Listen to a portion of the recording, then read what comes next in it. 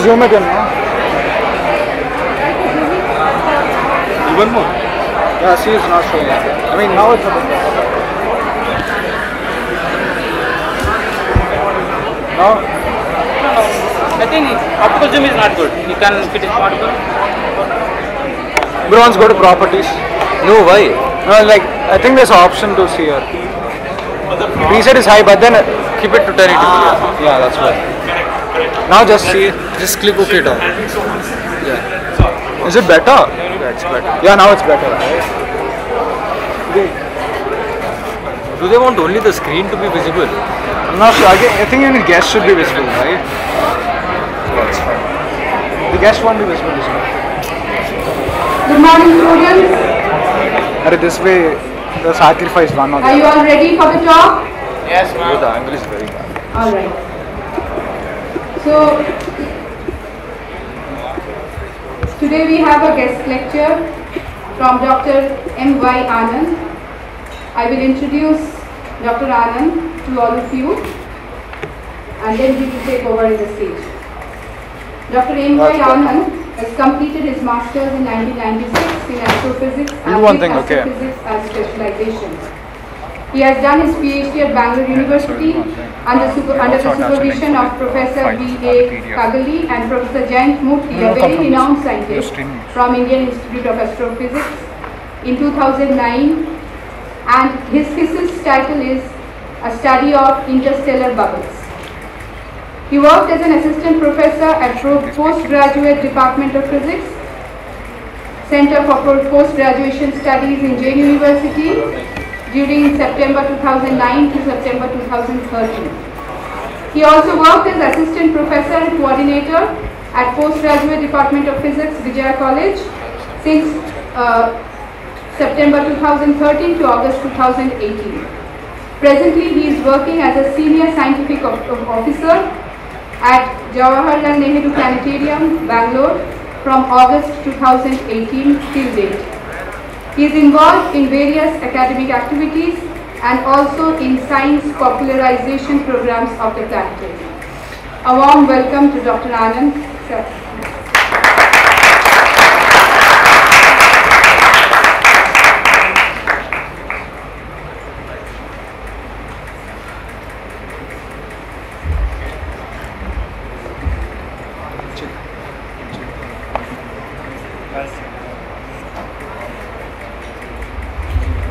Good morning, Vandana.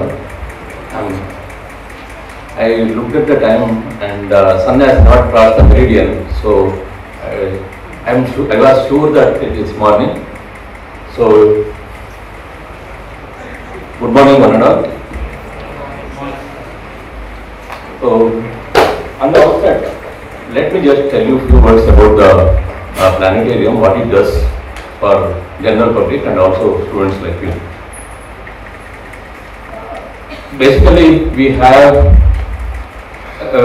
our activities are divided into two.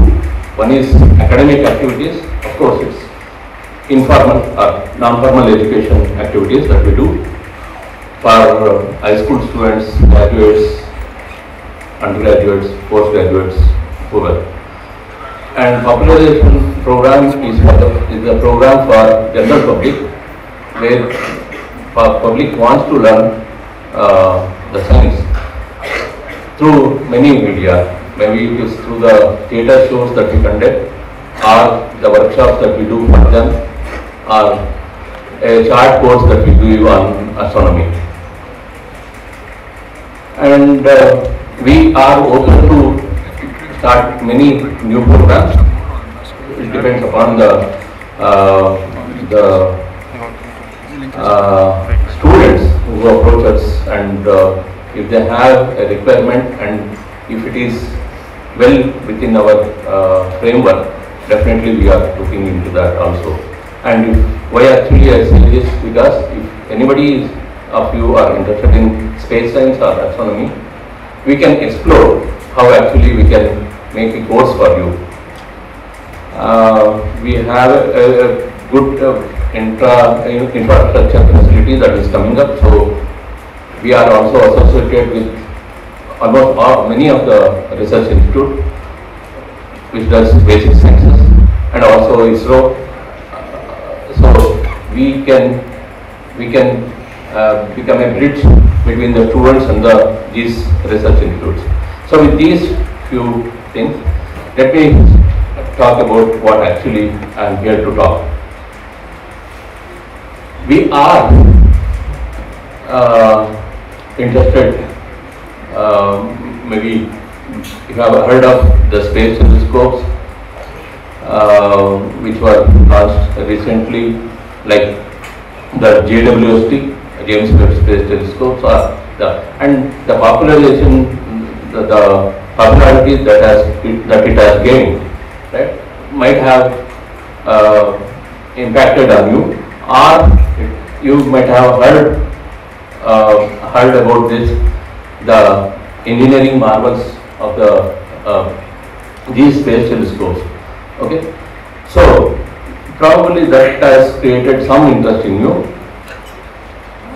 So I choose to talk about the space telescopes and how actually the engineering part of the space telescopes makes it more fascinating, right? Of course, the science that it gives is also much more fascinating, but because you are an engineering student, I thought that it is also good that we talk about space telescopes and see how we can involve.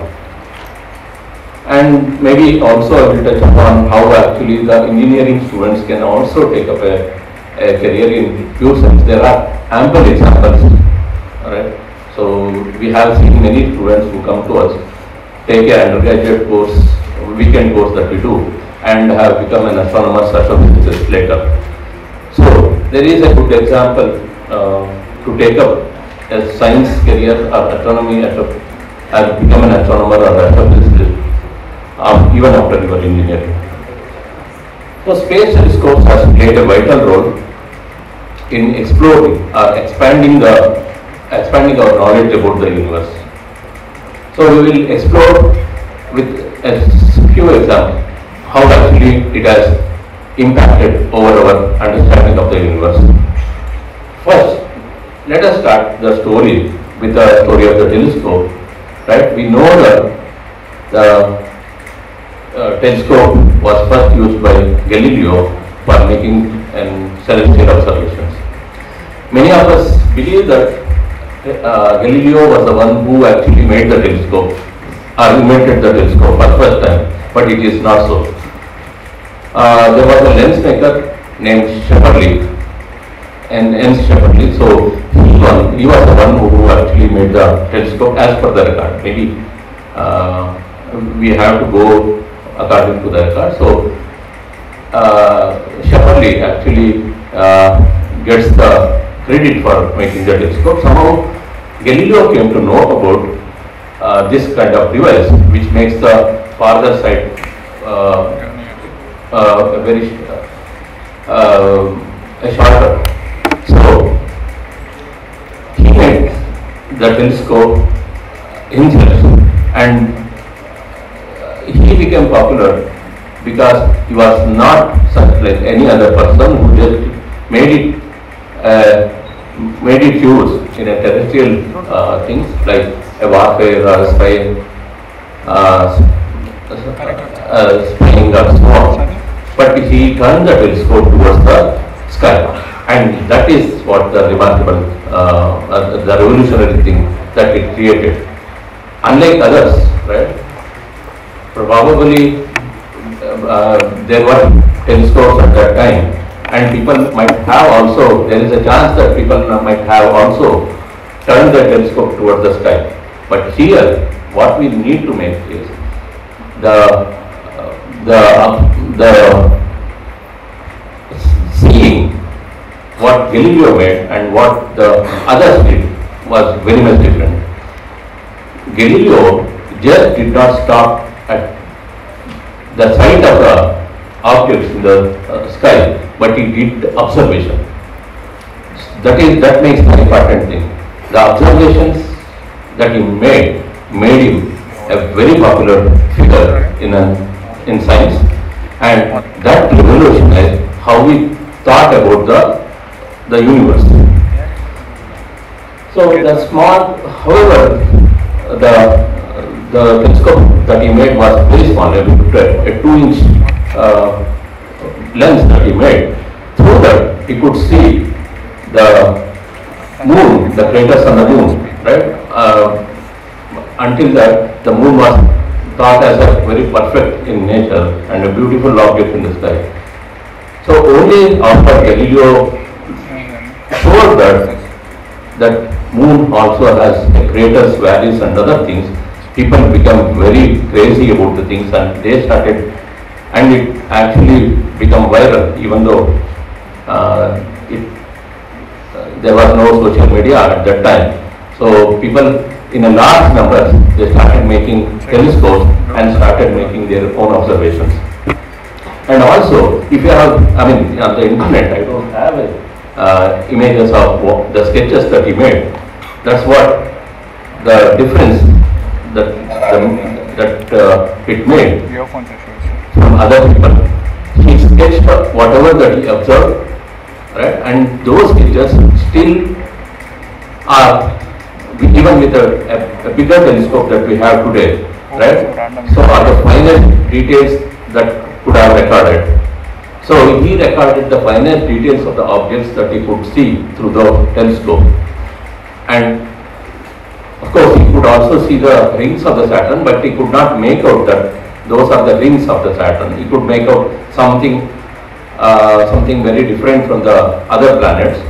And also one of the very fascinating things that he observed, and one of the very, very remarkable things which actually supported the Copernicus model later was the observation of the Jupiter moons.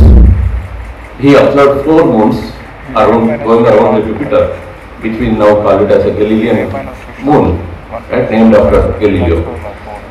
So, because why actually it becomes a very vital example for supporting the Copernicus one wave. Until then, people were thinking that everything goes around the Earth, and this was the system which showed that there is some system which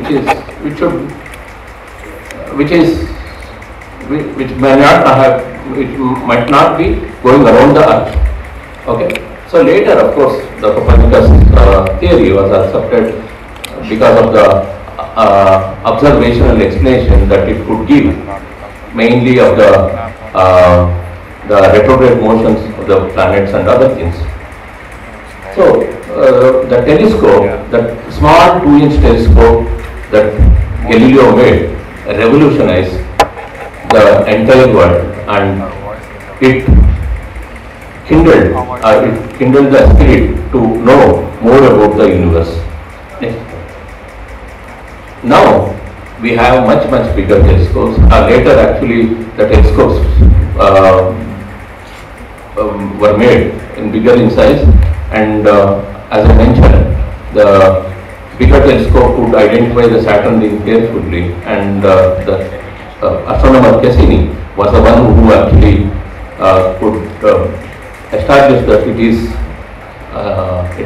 the ring structure that is around the planet, which makes the Saturn different from other planets. But now, of course, we see the rings around many other planets also. So, as the telescopes becomes bigger and bigger, the information that we gather about the objects around us would also increase exponentially. And the biggest telescopes that we have, right? Of course, you may know that there are 2 kinds of telescope. One is a refractor telescopes, which are made of lens, and another one is a reflector telescopes, which are usually made of mirrors. So the lens is difficult to make as it becomes bigger and bigger and becomes heavy also. So people choose reflectors or the mirrors instead of going for lenses. So the biggest refractor telescope that we have is the 14-inch refractor that we have at Hertz Observatory, And the telescopes that people have built have gone up to 10 meters, right? 10 meters, it's much bigger than this auditorium, okay? So, from 2-inch telescope, we have reached a telescope of the size of 10 meters. And this is a much more bigger telescope, right? The biggest maybe when it will be established completely. So it is a 30-meter telescope in which India is also a part of and L&T is also Larsen and Toubro, they are also contributing towards making these telescopes in giving the actuators, right? So why I am emphasizing on that is engineers have a greater role playing building this kind of telescopes. So astronomers comes to the later part of doing science, but it is the engineers who set up these kind of facilities which were dreamed by astronomers and it is fulfilled by engineers. So you have a very good opportunity to involve yourselves into this. So actuators that they make, because now the telescopes are not made up of single mirrors, they are made up of multiple mirrors because the size becomes bigger. Making a single mirror becomes very difficult. So you have multiple mirrors, and in order to have a given shape to the entire system, you need actuators which supports them and keeps them in shape. So there are many other things that you need a larger data transfers that you need to manage through these telescopes and so on. So we have the last one here is a large binocular telescope, right? So the engineering has helped astronomers to look farther and farther in the sky. Next. So one of the achievements that astronomers could do is observing an object or an event which we call as a gamma ray burst. It's a very energetic event that happens probably when the massive star becomes a black hole. So the gamma ray burst that happens, it's even though it is very energetic, it happens anywhere in the sky. So the latest gamma ray burst that they have detected, right, was happened at a distance of 10 billion light years, right? So it is about, if you know a few facts about universe and astronomy, you know that the universe, right, the Big Bang theory tells that the universe has started 13.5 billion years ago. So 10 billion years ago means it is almost when the universe was at its younger stage, initial stages of formation. So those things are very important to know, which can tell us how the matter that has formed into various forms now, how actually they were in the initial stage. So this has made possible because of the facilities that we have now. Next. So the Galileo, what he saw, right, was through the small telescope, and what we see through the 10-meter telescopes till now is through collecting light, which we call as an optical light. That is the energy which makes us to see, or it makes the things visible. But then we later came to know that this visible light is just a small part of the electromagnetic, a very larger electromagnetic spectrum. So when we came to know that there are energies that are available, right, apart from this visible wavelength. So people try to explore, because the more information that you get, the more information that is available for you to understand things. So people started collecting more and more electromagnetic waves at other part of the spectrum. And now we have astronomy done not only in optical wavelength but also in radio, in microwave, infrared, ultraviolet, X-ray, gamma ray, and all. So we have a very, very huge window now, which actually is available for us to understand the universe much, much better than what Galileo could do or what could we do from these telescopes that we have. Next one.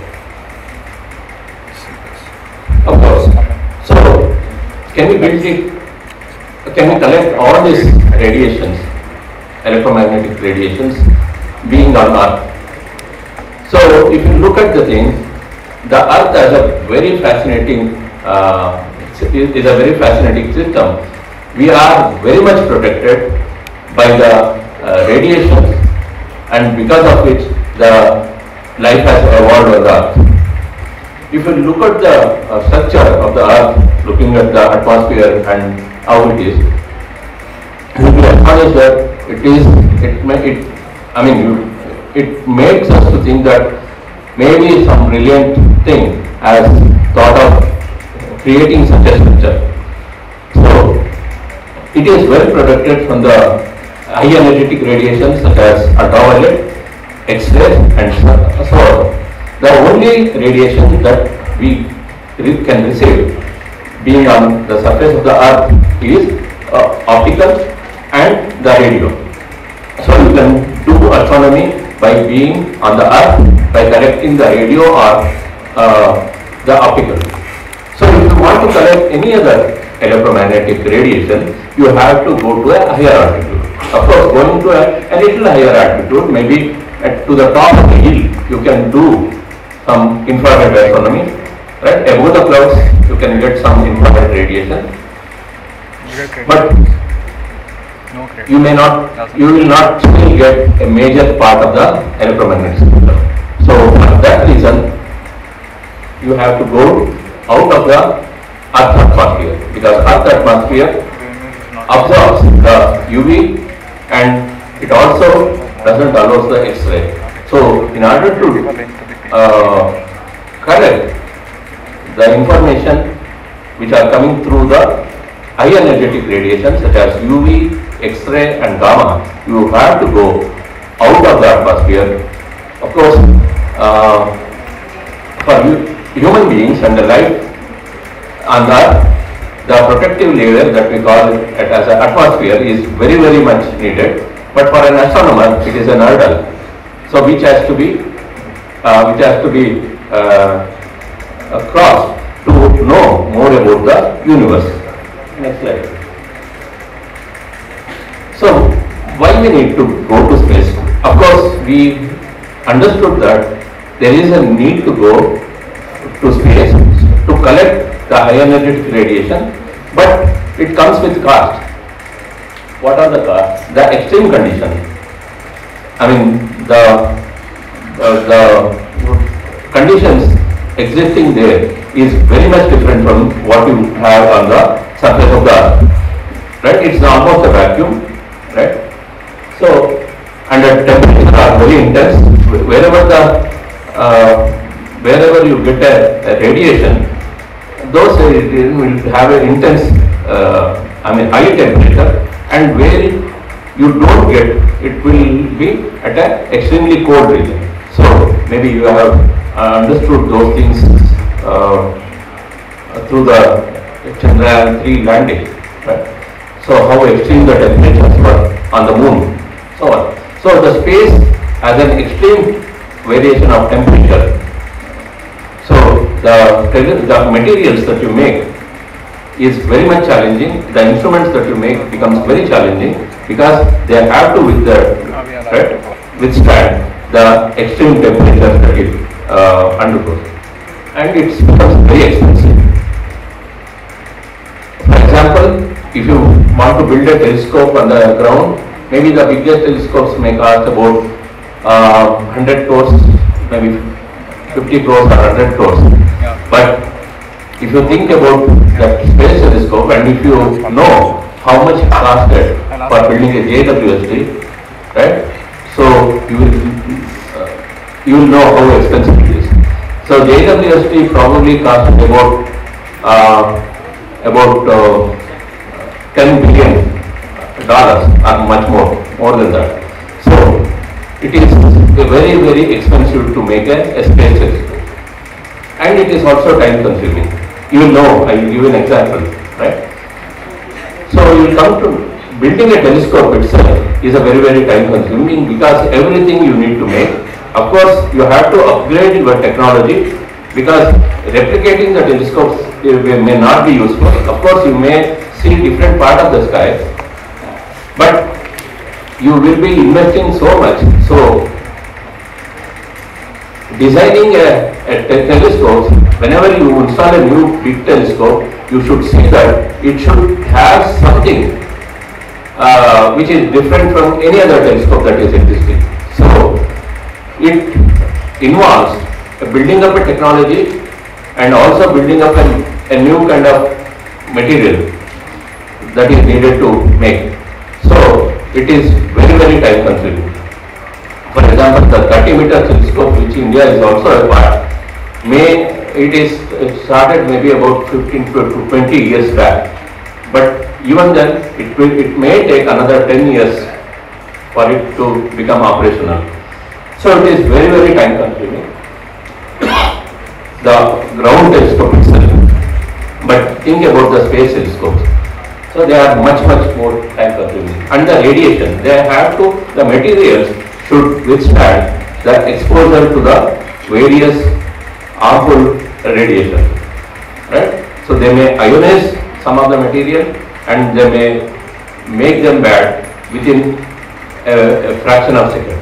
So the radiation can also play a major role in harming the telescope. So with all these difficulties, why should we go to space? So this is the Hubble telescopes which are made. We just compare with the Hanley telescope, the telescope that we have at Leh, Ladakh. So it is remotely operated from Bangalore, right? So no astronomers goes to this telescope. There is a place near Hoskote, right? So they operate the telescopes, they collect the data from here in Bangalore, right? Sitting far away, thousands of miles away from there. And it costed us only 20 crores. But putting a telescope on the space cost about 2,000 crores. So look at the expenditure that is involved in making a space station. And there are some difficulties in doing astronomy from thing. That is the quality of the observation that you can make. Of course, bigger the telescopes and better your materials that you use to make the lenses, mirrors and so on, you can make a good image, but there is a limit to get a good image, right? Because of the condition which we call as seeing, right? So that is because of the atmosphere that is surrounding us. So however good your telescope is, there is a limit for a better seeing condition. Next. So just to give an example, how a same object looks from ground and a space, you can see the details of the. So why actually it happens? It happens because of the refraction that the light undergoes in the atmosphere when it enters. So the first rhyme that we have, we know, twinkle twinkle little star, that is because of the atmosphere, right? The star twinkles because of the presence of atmosphere, and when the starlight passes through the atmosphere, it undergoes many refraction, because of which you will see that the star is twinkling, right? Without atmosphere, you might not have seen the twinkling of the star, and the first rhyme of your life would not have been there. So the atmosphere which protects us also hinders us from seeing the things better outside the earth. Next slide. So, and also there is one more reason for going out of the earth. It is to collect the radiation, right, from all the other parts of the spectrum. As I said, the radiation here in astronomy means the information. The more information, the more radiation that you collect, the more information you have, the more variety of radiation that you collect, or the more energy spectrum that you can collect, the more physical conditions that you understand that is existing in different parts of the universe. So it is just looking at different parts of the thing and try to know, put them together, right, and try to know what may be the universe at a whole. So it gives us an opportunity to look at the things, collect the information from every part and every physical condition and try to figure out what may be the universe as a whole. So this makes a very, very crucial thing for us to make us take our telescope to the space. Next slide. So this is the image that you see of the sun in an optical light. Next. Keep going. So this is the sun in X-ray. Probably you would not have imagined the sun would have might have seen like this. Next slide. Next. So next slide. Next. Yeah. Next. Okay. So you saw how actually the sun looks differently in different regions, and the science will tell you that what are the different physical mechanism that is happening because of which actually it looks different in different wavelengths. So maybe it is only telling about the outer surface. One of the wavelengths will be telling only what is happening at the outer surface, and some wavelength may be telling about what is happening at the hottest part of the sun, and something may be telling how it is emitting particles or the sunstorms or solar winds and so on. So collectively we get a very good information about the sun. If you see the sun through all the wavelengths. Next. So you can see that what is visible in one wavelength may not be visible in other wavelengths. Right? So we are blind,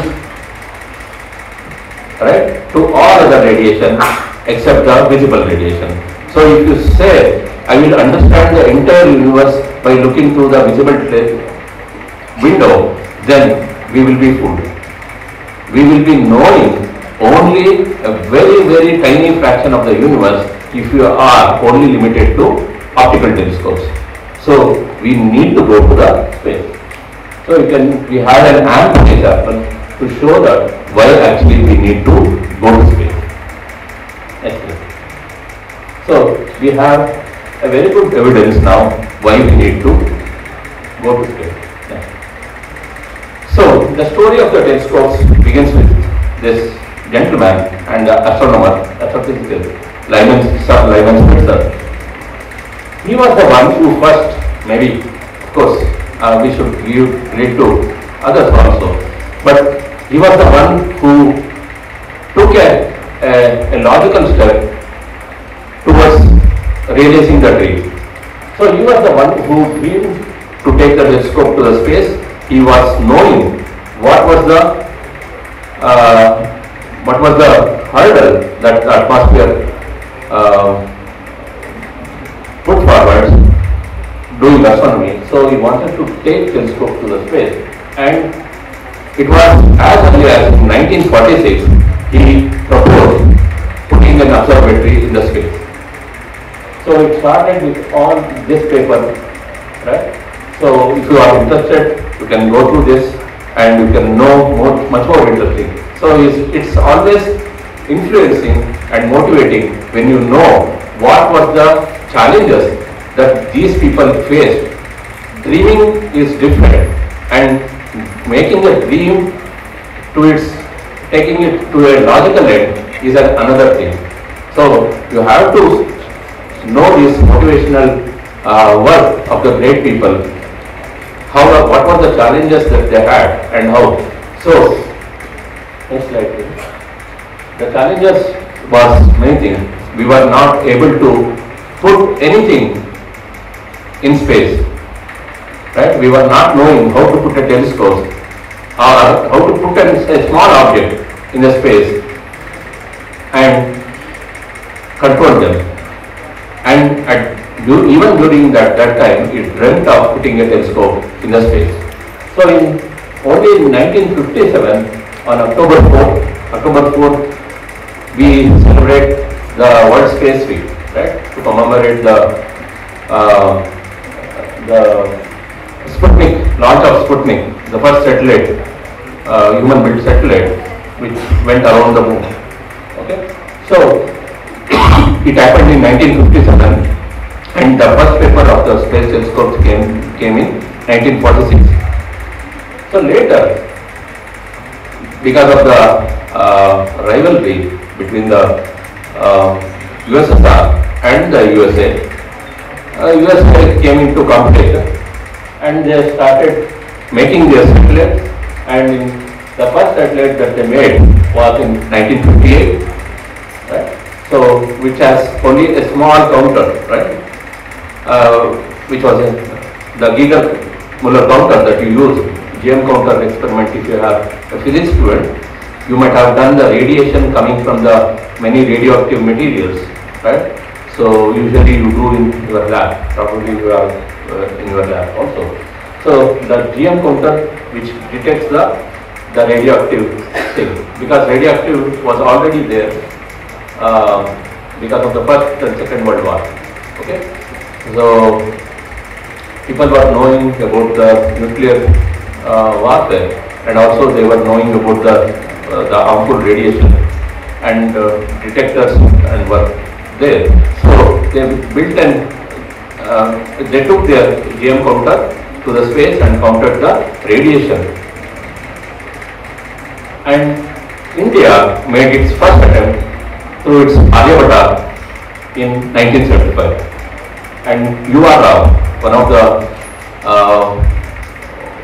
of the pillars who actually built our institution, the Jawaharlal Nehru Planetarium, right? So Professor U.R. Rao was the one who actually made and who dreamed about the institution where we are working, and with his guidance we were able to make many of the programs taken to public.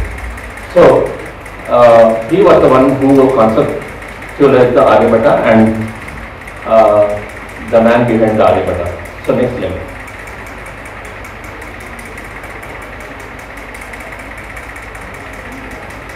Yeah, these are some of the facts about. If you want to go through them, you can. Otherwise, we will skip them. It is to tell what are the different stages where actually man started to put the different kinds of detectors in the space. So we'll skip this and we'll go to the. So please go back. So if you want to know, there are about more than 90 space missions that have been taken so far, right? So 90 space missions. So you think about the first one, alright? So I have not actually told you anything about that, right? So now, after about say 70 years, we have about 90 missions that have gone to space and explored the universe that is available to us, and what all that we know is most of the things are contributed because of these 90 missions. Okay, so if you want to know about them, you can go to this link, and you know about all the space missions. And you know, many of these are located at some centers, and managing the data that comes from these space missions are very, very extensive. For example, a single space telescope can send you about 12 GB of data every second. Right? Every second it will send you data of 12 GB. So think about, if it works for a span of 5 years, what is the amount of data that it gets collected, and how to retrieve the data, retrieve the size from these data is again challenging. That may be where actually you can chip in, and you can see how you can contribute towards. So next. So this was actually the initial work that were made to make up a telescope. Of course, it took longer time, right? Just recently, maybe 3 years, 2 years ago, we could make this telescope. So we'll come to this later. Next slide. So as I said, we have more than 90 space telescopes now, which is exploring the entire electromagnetic spectrum, right? And it is enriching us through their information. Of course, it is impossible for us to go through all these missions.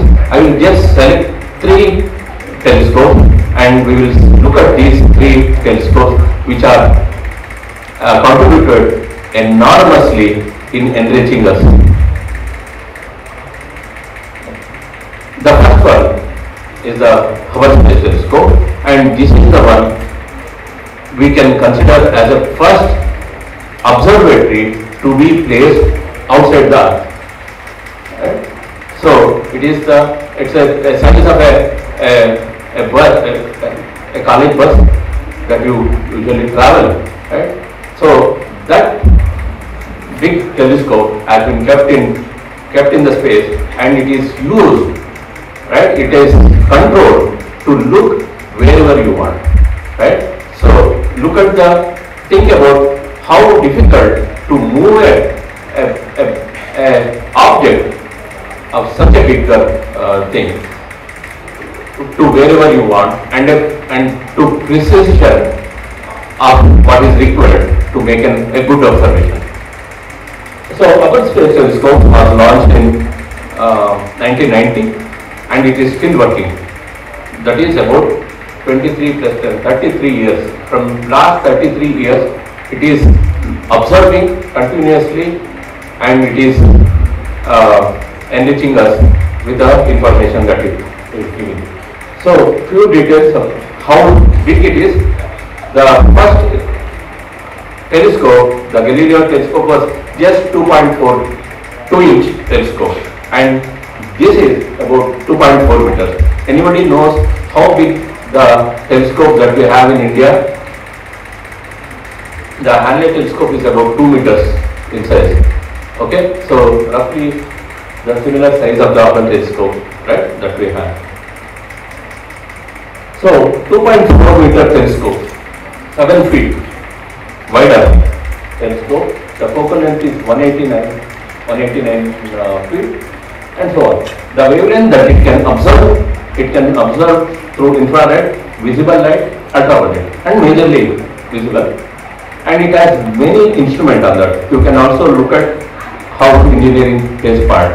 Making an instrument is a very, very crucial thing. So there are many instruments here, and Hubble telescopes can be compared with the revolution that Galileo telescope brought about. Though Galileo telescope was very small, that was the first instant where we came to know that the universe or the celestial objects looks very differently from how we thought about. The same way Hubble changed our way of thinking what may be the universe by its observations.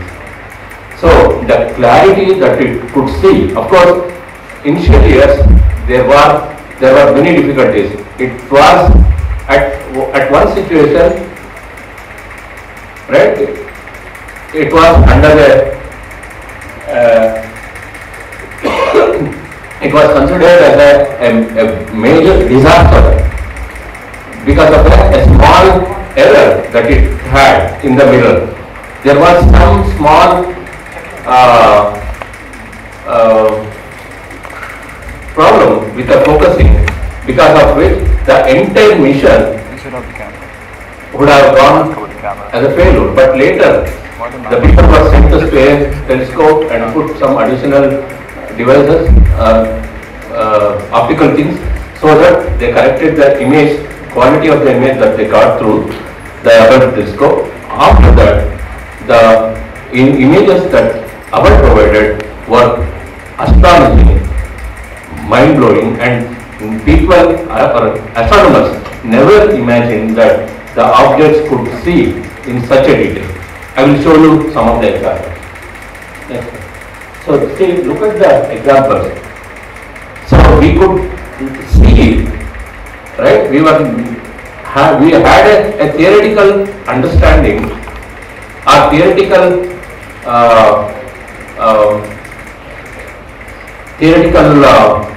proposals to tell about the formation of the stars and other objects. But Hubble was the first things to show where the stars might have been born or might getting born, and how the galaxies, whether the galaxies are interacting. Galaxies itself, they are a very, very huge system. And the planets, the Galilean planet, Galileo was the one who saw the fourth object, but through the Hubble we saw more than 40 or more than that. So the details on the surface of the Jupiter, right, were very much mind-blowing. You can see the details, and that could tell more about the atmosphere of the Jupiter, and also the Saturn rings and any other planet, and not only the planet around the sun, right? The things which are not thought about, looking at the planets that probably might be existing going around the other star. Think about, you are looking at, imagine you are looking at the night sky and how the stars look like. They look just like a dot, right? The stars. And now you think about the sun, which is the central part of our system, and we go around the sun, and sun is about 108 times bigger than Earth in diameter. And if you can imagine a ball of sun size, then it can hold about more than 13 million Earth inside the sun. So sun is such a big object, and if you look at the sun in the sky, it is a size of it looks like a disc to us, and whose size is about half a degree. But the star that you see in the night sky looks like a dot, and we know that these dots are also similar to the sun.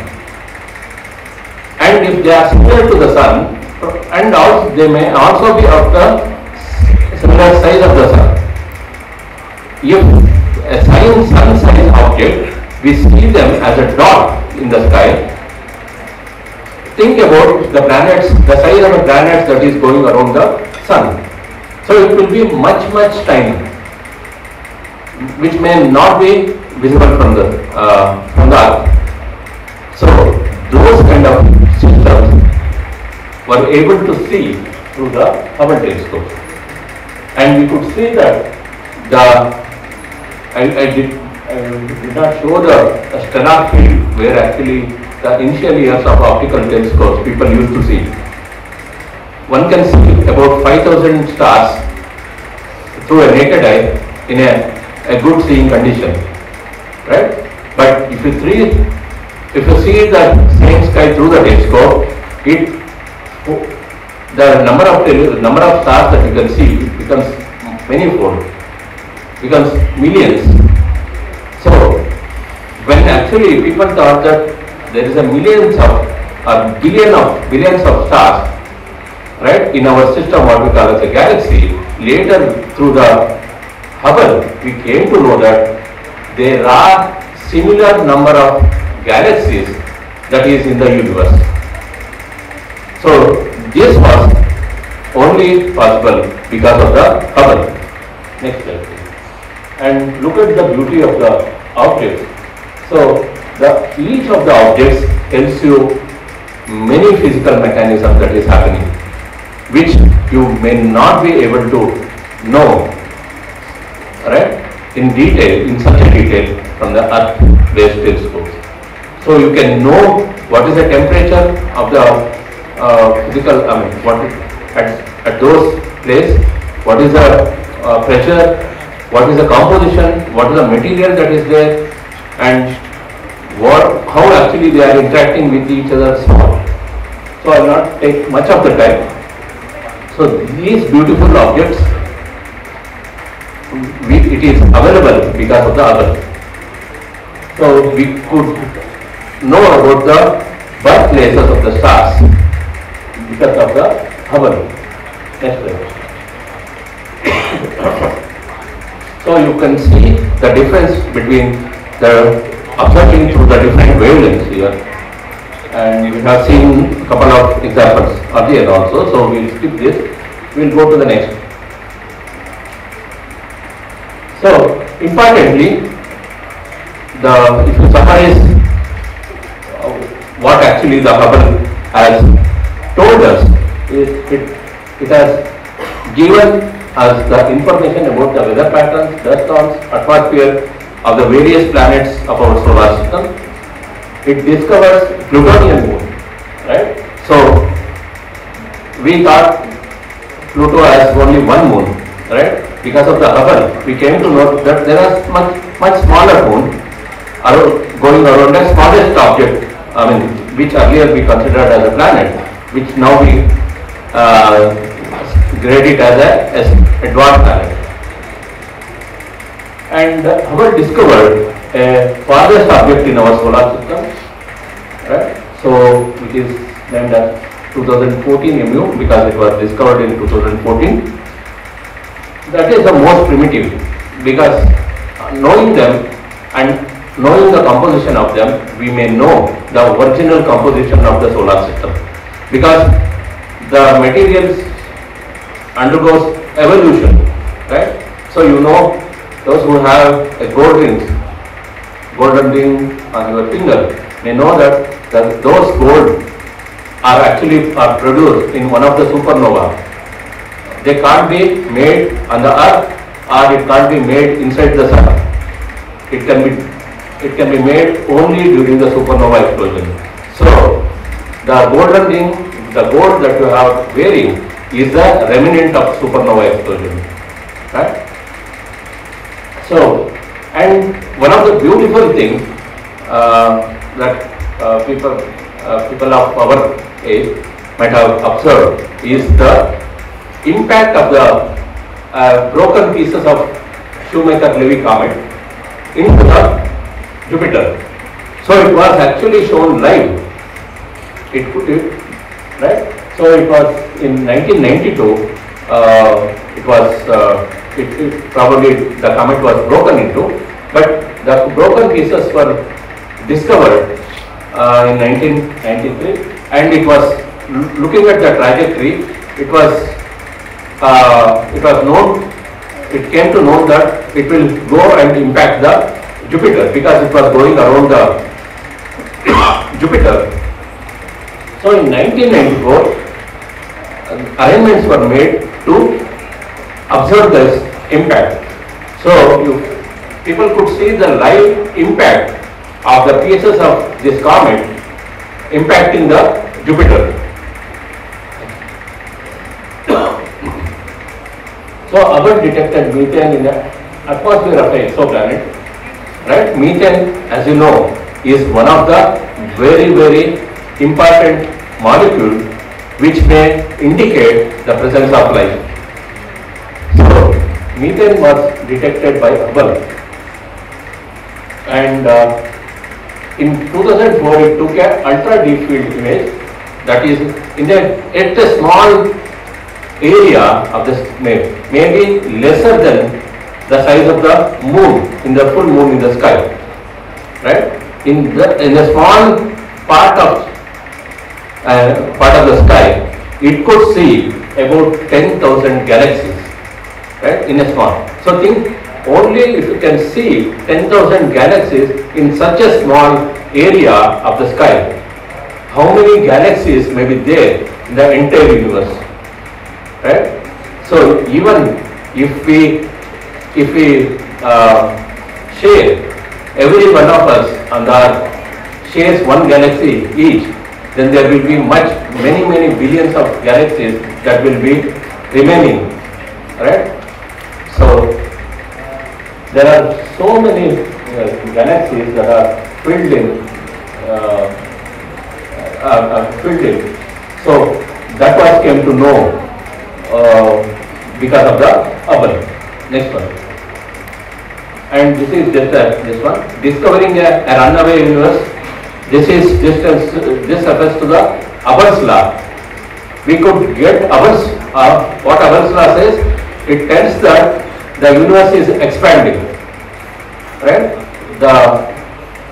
One of the renowned astronomers, Hubble, right? So he actually showed that the universe is expanding by looking at the recessional velocity of the galaxies.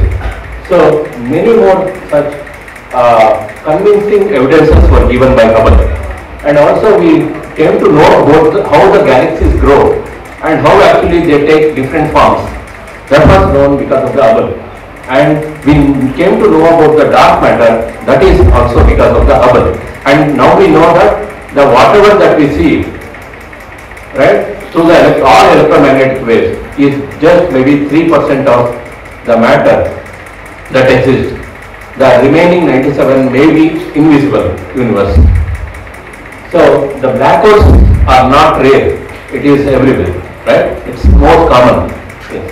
And the planets, moons and other things, and the birthplaces of the stars, depth of the stars, how actually the star dies. Galactic details, the mergers, how actually they take the structures of the galaxies changes, and so on. And it could also look at the faraway tiny objects in the Kuiper belt, the outermost region of our solar system. And also it could tell about the evolution of the asteroid belt which is present between the Mars and the Jupiter, because those have a primitive composition. So understanding them may be very helpful in knowing the origin of our solar system. Next one. The next one that I want to share with you is our own telescope, that is ASTROSAT. ASTROSAT is an Indian observatory that was placed in 2015, and mainly it carried a telescope to look at connect the ultraviolet radiation and many instruments which can detect X-rays. So there are many X-ray instruments and also a UV-IT telescope that was there on the ASTROSAT. Still ASTROSAT is working very fine, and it has made a very significant. And this was India's first observatory in space. Next slide. So these are the few major discoveries that that was led by ASTROSAT observation. So a gamma burst was detected in 2007. So that actually showed that it's a formation of a black hole and many other things, right? So if you are interested, maybe I can provide you the link to this, or maybe you can take the slide itself, and you can, if you go to the ISRO ASTROSAT webpage, you can get all these things. So there are many new things that was discovered by ASTROSAT. So next one, next. So these are the images that we got through ASTROSAT.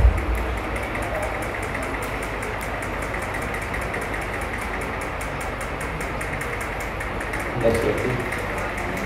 Yeah, coming to the more fascinated telescope, which took more than 30 years, 40 years to build, right? So it's a 6.5 meters telescope. The Hubble was just 2.3 meters. It is 3 times bigger. Okay, so 21 feet bigger thing. So the instrument that it carried, it mainly worked in infrared. That is, the objective was to look at the more distant object, the coldest object in the universe, where actually the planets can form, are the first stars and the first galaxies that were born. So infrared is very well suitable for them, because infrared can pass through the gas and the dust which is filled in the space between the stars or the galaxies or so on. So it is mainly worked in collecting the infrared light. So let us go to the next slide. So you can see we have got some of the initial images from the James Webb Space Telescope, and looking at I'm not going through the details of the engineering part of the JWST.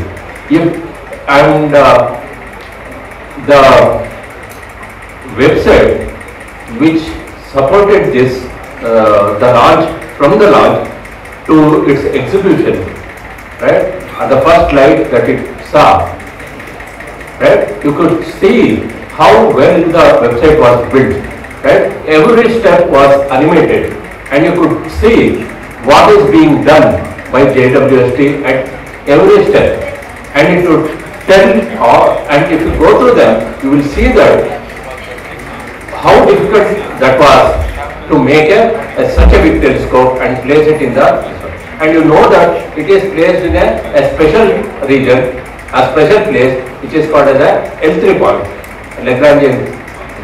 So where actually it looks always away from the sun, so that it doesn't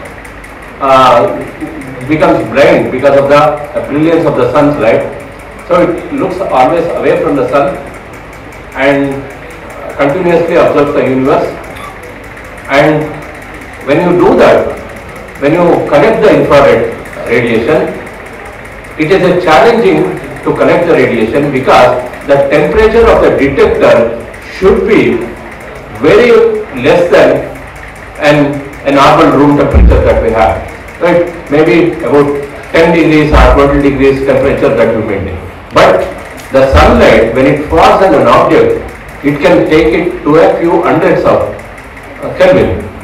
So you have to cool down the telescope to such a level where it can detect the infrared, and your instruments are cold enough to detect the infrared.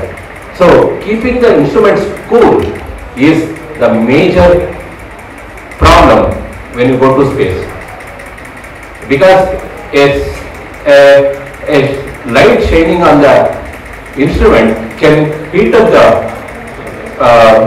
device to a several hundred degrees Kelvin. So it is a major challenge, and please look at the engineering things and look at how the large stream like things that has been done to protect, to make it cooler. So each screen, there are about 4 or 5 shields that is there. Each shield is about a size of tennis court. So unfolding that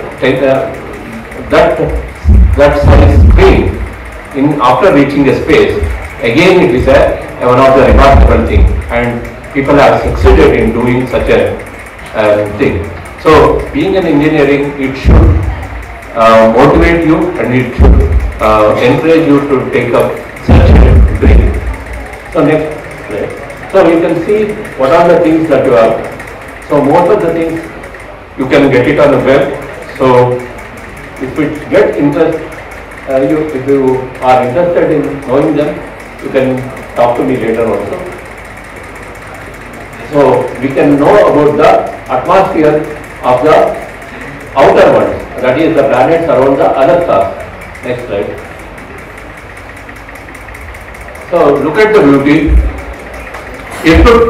Those are the materials which may undergo, right, a star formation.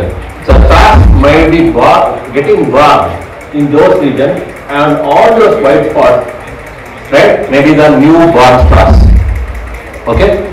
So these kind of details we were not able to achieve in any of the previous telescopes, even with the space telescope. So that we have now with this. So the James Webb Space Telescope may help us to see the first star that might have formed, or the first galaxies that might have formed in the early universe, and also the various planets around a very distant star. Next slide. So you look at the Jupiter also. I actually took the image of the Saturn also, that was it. So it has also taken the image of the Saturn, and we should compare it with any of the image of the Saturn that was previously available, and compare it with given by JWST. You will see the details, how different it makes. So the main objective of the JWST was, as I said, to look at the first stars and the first galaxies, look at the things through infrared, because infrared may be the only wavelength which can provide you such information. So I just picked up three space telescopes and tried to tell how much information that we have about the universe, and why it is only because of the space telescope. And if you go through the engineering things, you will see that the facilities, these space telescopes are just the facilities, right? So you can become a facility creator if you have a dream to build such anything. So hope that one of you can build much magnanimous, a beautiful telescope and magnanimous this one in coming years. Thank you very much.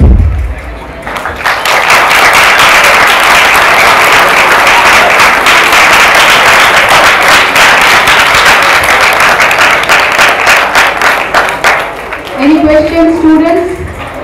Please interact. Yeah, raise your hands.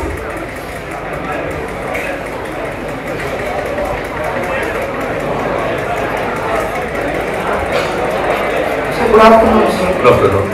Sir, you were talking about why stars twinkle. Why stars twinkle? Twinkle, okay. Yes, sir.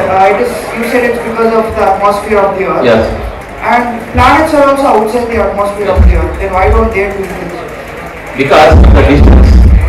If you look at the object, the amount of light that enters through this one, right, is much larger that of the planets compared to the stars.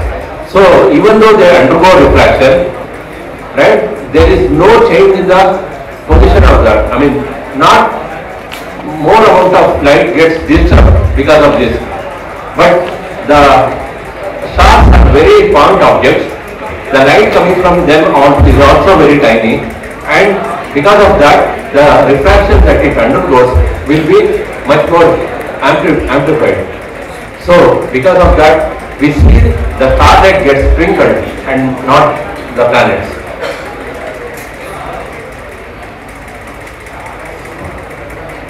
So one question.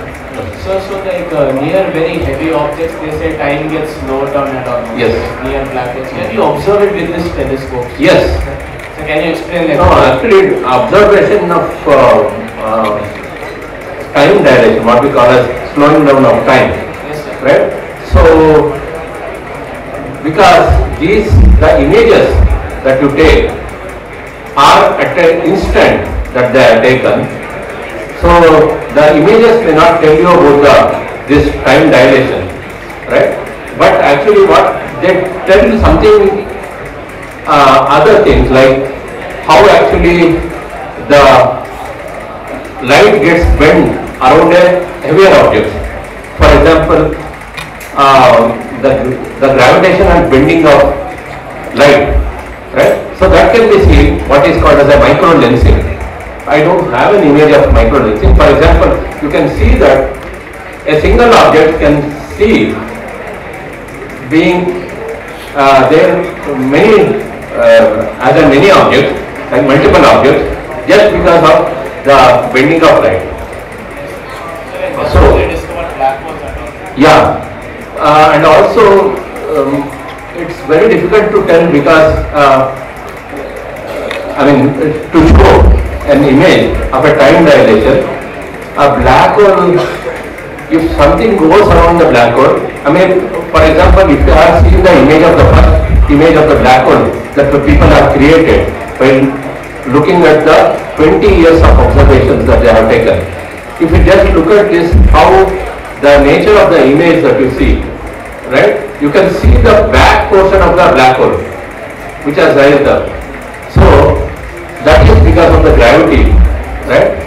So unfortunately, I don't have any images.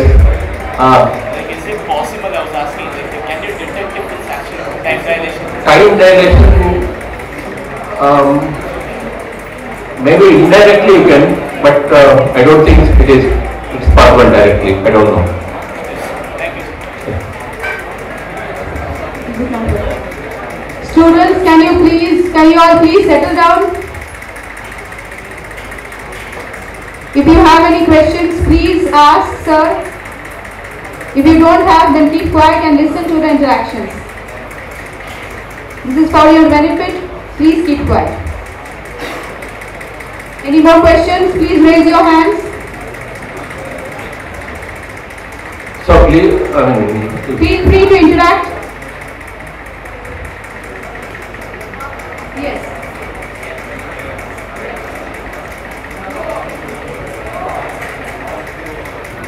So I've heard the way that you detect planets in faraway systems is by seeing how much light is blocked out Yes. in the sky. yes. But you said these telescopes also detect exoplanets. Like Yes. exoplanets are planets without any stars or anything. So how does it do that? Actually, there are many ways of detecting the exoplanets. For example, if you are looking at a bright object and suddenly you see the variation in the brightness, right? So, what is the logical thing that you can tell about that? Decrease in the intensity. That maybe there is something going in front of that which is blocking certain amount of light. So those are called as light curves. Looking at how the light varies, right? So you can tell about whether there is an object which is going around the thing. So these objects also does the same thing. They observe the stars and they see is there any variation in their brightness. So by looking at the variation in the brightness, they could say whether there is an object which is going around, and depending upon what is the variation in the brightness, whether they can say that whether it is a planet or another star in a binary system or multiple systems that they exist. So you can easily distinguish whether it is another star going around the star or if it's a planet going around the star. So it is possible. I'm talking about exoplanets. They don't So that's what. So exoplanets are similar. What are exoplanets? The planets which are going around the other stars. Right? The planets initially were the objects which belongs to our solar system. The planets, that is the objects which are going around the stars, right, in other systems, right, outside the solar system, they were called as the exoplanets. So, by looking at the stars, by looking at the variation of the light, you can find it. And also there are many methods like you can do, looking at the spectrum of the stars, you can know whether there is planets going around the things. So there are many ways of detecting the planets. Thank you. Yes. Sir, my question is regarding asteroids and comets in etc. So, detecting them, is it similar to how we detect, like you talked about exoplanet and stars and planets? Is it similar to that, or if it is different, how is it? Yeah, nice question. Actually, earlier, how actually people used to do was, they used to take a photograph of the sky, right, at different resolution. They used to see whether there is a new object that appeared in the frame. If there is a new object, they used to look at those areas for further observation and try to know whether it is a known object or a new object. And they used to find out the asteroids by knowing the distance, right? So you could find out the distance some astronomical techniques. So by knowing them, you can tell them whether they are asteroids or not. Okay. Now, if you want to know how actually they are done, now earlier people used to do it in their backyard, putting a camera at the back of the telescope, taking a photograph and do it. Now, there are mechanized telescopes or robotic telescopes which takes a photograph of the entire sky, and each of these frames, the images, are scrutinized by the computer itself, and the computer looks at each of the images and detects a new object. So it is more atomized now. So telescopes which are made for such a thing does discover those kind of objects now. And if you are interested in doing yourself, there is a program that is available on the internet, freely available. It is called CLEA, right? CLEA stands for Contemporary Learning Exercise in Astronomy. It's a very, very good exercise, a computer-based things that you can do. There are many astronomy exercises that you can do. One of them is finding out the asteroids. So you can just check it out. The only thing is, it can work only on the older system, because now they have the university which was supporting that has stopped updating them for the new versions of Windows. So it works only on the Windows maybe previous to XP or maybe 2000, or maybe you know how to make it work on a newer system. So you can install it on your PC and you can work on. So those are the very good things to have a hands-on experience how astronomers does. Yes. Okay, I think for the time, limitation in time, we have to stop here. Sir will be here with us and he will be,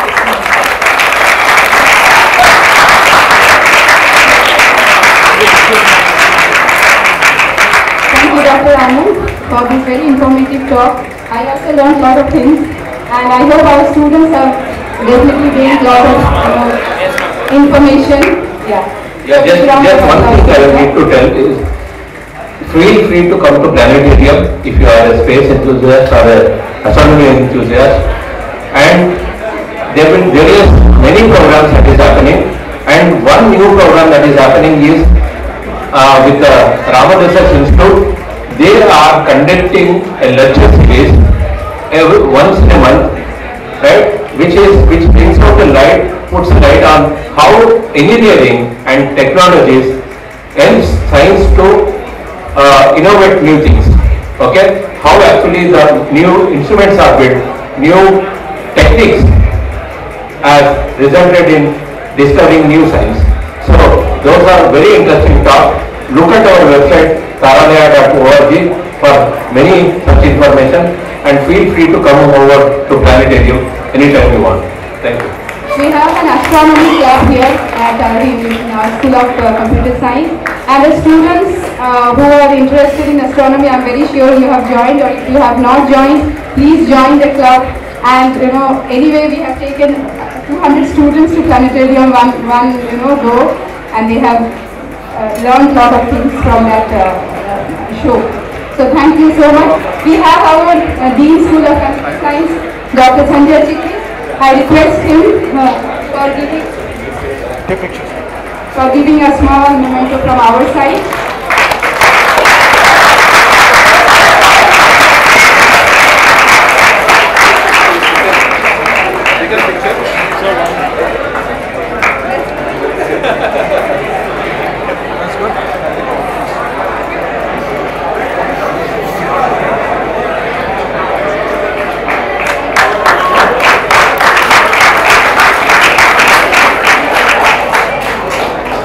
Thank you, sir. I will hand over the mic to sir. He has some announcement for our Exploring Science course. Yeah, and she mentioned about the astronomy club. The club has telescope, good size actually, and students have been doing watching. So do join that. There will be events, activities. If you also want to see something specific, you can add. So thank you. So thank you. I just need another 5 to 10 minutes for very, very important thing, right? So thank you for that. See, today, if you consider the whole world, right? What are the most important things? What are the most important things? Is there any list? That is for you, right? I'm taking for the world. World per se, right? Humanity. For humanity. Knowledge. Okay. Okay. Environment. Yes. Peace. Right? Lot of conflicts, wars are going on, right? People are losing big time lives. So United Nations, if you see, right? They have something called 17. What is that? Sustainable Development Goals. Okay, SDG is what they call it. There are 17 Sustainable Development Goals. So we want you to be involved with contributing to that. Okay. So what we have done is we have tied up with IEEE. There is a Sustainable Development Goals platform, SDG platforms. We have Sudhanva here.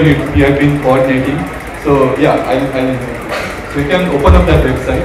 So there is a NGO called CR in Bangalore. It is being funded through personal funds of Accenture's managing director, who is in US currently, Gopal Pigali. So he puts his own funds to develop this platform. It has been adopted by IEEE. The whole purpose of this platform is to connect NGOs or non-government organizations working in various fields for those 17 SDGs to volunteers. Okay? And through that platform, we have got some sponsorship to teach environment, for example, right? So environment is one of them. To school children, etc. They are given some coloring books which you can share, and all kinds of interesting activities. Okay? So because environment is part of this course, okay, we want you not just to do volunteering just like that, which is always welcome, but also do volunteering as part of this course. Okay, so we are assigning few marks to that Vaishali Madam will announce. So what we expect you to is use this platform, contribute to environment through the campaigns which run on that, and you get two benefits. One is you get some points also on the platform.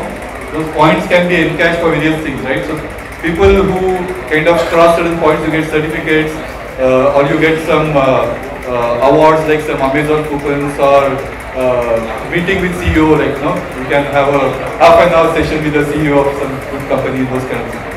Very interesting, innovative awards are there. Plus, of course, you get satisfaction and marks also. Okay, so I mentioned about these development platforms as well as CR. So I'll request Sudhanva to talk about this platform more. So what we expect from you is to register on this platform. Registration is free. Just you have to give your email, phone numbers, etc. Right? So you can start using that. You can register for various campaigns and start contributing. As well as you get those points, awards also. So I'll request Sudhanva to give more details. And one specific campaign you'll be participating in. So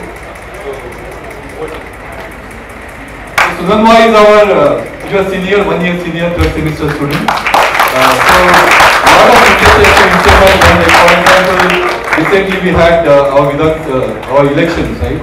So last election we enrolled all our CSC students who are eligible into voters list. Right? That's the big campaign we did. That's really amazing, and I'm sure you can continue. And all of you also, those who are not registered yet, he will help you to register, etc. Right? So he also works with blood donation, NGO, etc. Right? Several things. So over to you.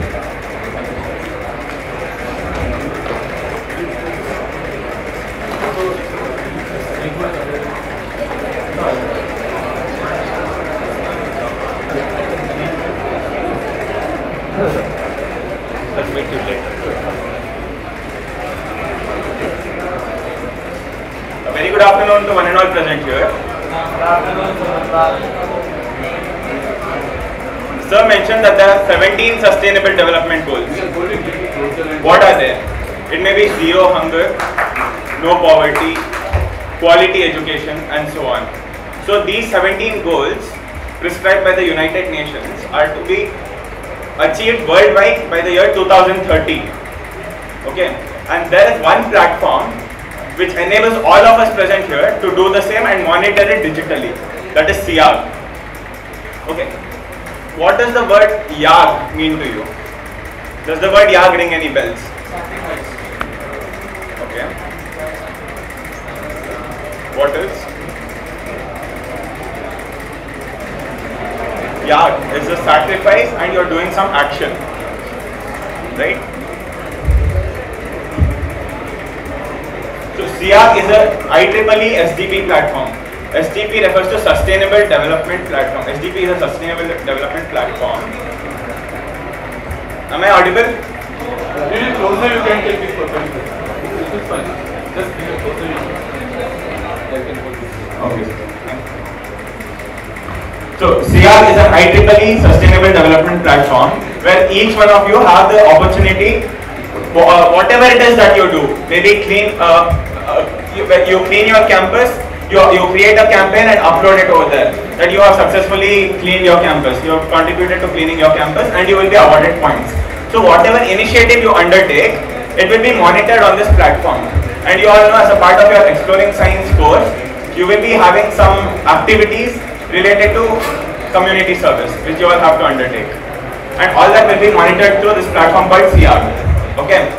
Now, I request all of you present here to open your mobile phones and register on this app.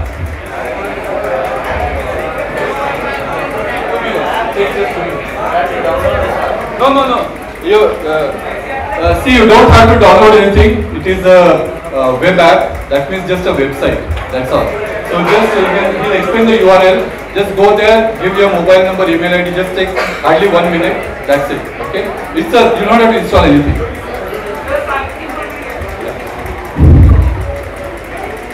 I've been in this auditorium too. I know there are a few internet issues for few service providers, but for the rest of you, please open app.cyagcr.com.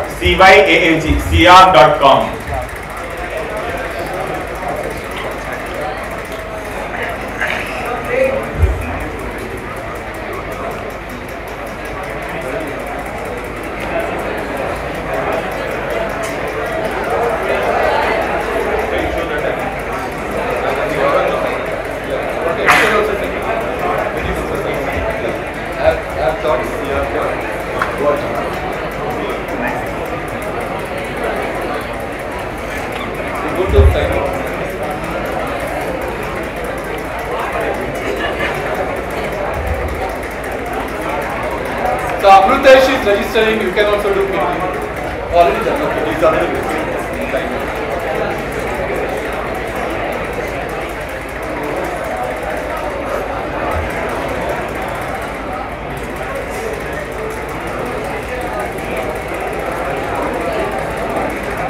If you face any problems while doing the same, please call me up. I'll help you out individually.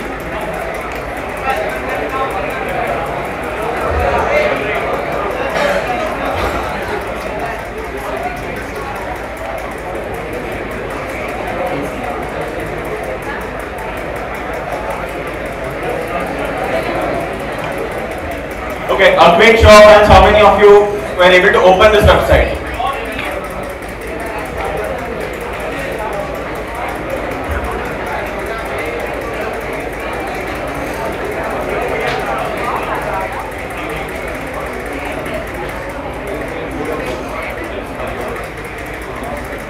When it comes to clicking, when you have to choose certain domains, what you are good at. If you are good at content writing and fundraising at the same time, you can choose multiple options. There is a checkbox for the same.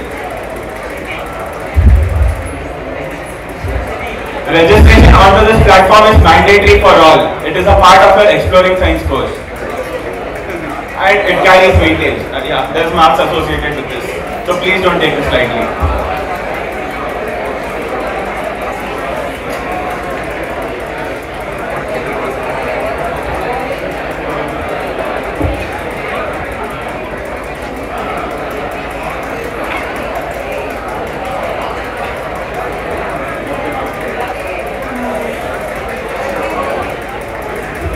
So I think some of you would have completed also by now. How many have completed? Just raise your hand.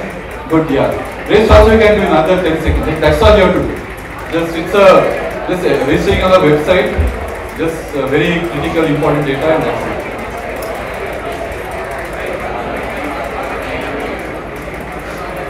So there will be one mandatory campaign, which is that environmental education, and the rest will be all optional. Whatever you want to do, you can.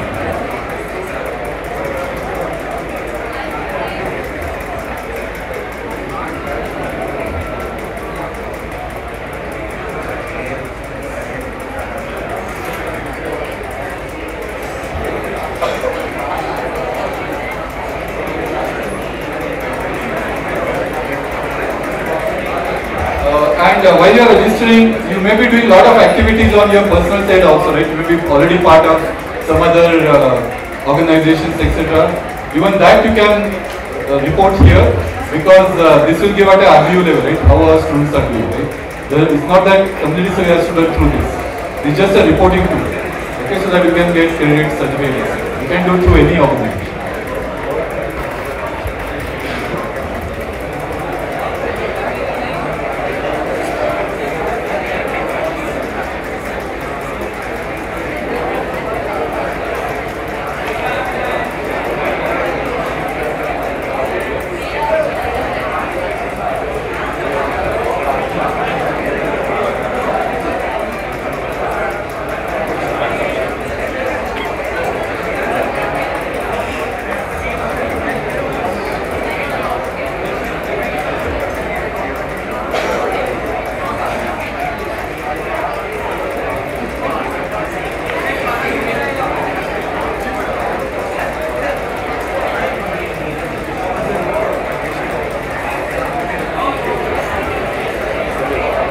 Okay, for all the ones who have registered photos, take a screenshot of it and keep it with you. For the rest who couldn't register now because of connectivity issues, go home and register on app.cyaag.com. Yeah, go to your classroom and register for the same. And keep a screenshot of it. You will have to upload a screenshot in a Google Classroom assignment, confirming the same. And yeah, after you are registered, you can leave. Any questions, doubts you have, suggestions you have for community service, please come here and you can. I'm here to answer your questions. Any problem also, come with mobile phone here. Sivendra will help. Just come here with your mobile phone here. Fine. So those who are registered can leave. If you have any issue for network also, you can leave. You can register as early as possible. But register today itself, right? This way before you leave the college. Yeah, not this stuff. Sure. Okay.